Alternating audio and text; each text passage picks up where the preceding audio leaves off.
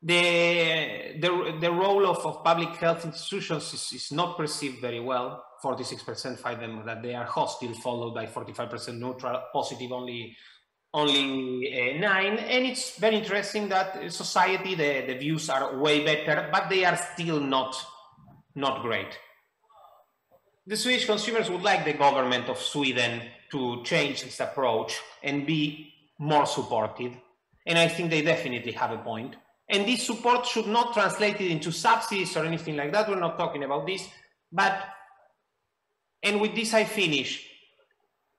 The video that Dylan showed us talked about the 3-point seatbelt that has saved so many lives. And that was a gift that Sweden gave to the world. I think that the Swedish character is, let's say, they are magnificent people. They tend to be sometimes slightly too more humble than they should be.